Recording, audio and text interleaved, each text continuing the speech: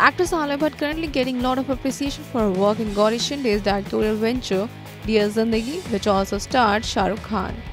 During an interview with INS, when she was asked about her inspiration, then by not taking Shah Rukh Khan's name, she says for her, Priyanka Chopra is an entrepreneur and she finds her very inspiring.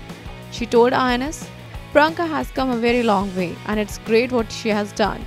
She's an entrepreneur and I have that same drive as she's an inspiration for us. I would love to do such work, but right now, I want to focus on acting. I want to try my luck all over, whether it's Chinese cinema or whatever. I want to do it all. Right now, I want to find my feet here.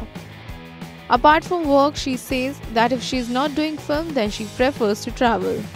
As an actor, I'm happy with the kind of films I'm doing, but it's like sometimes I'm getting damn good films. Sometimes I don't get anything interesting, like I have not signed anything now, so it all depends. I love to travel when I'm not working. I love traveling and it's a huge learning experience for me.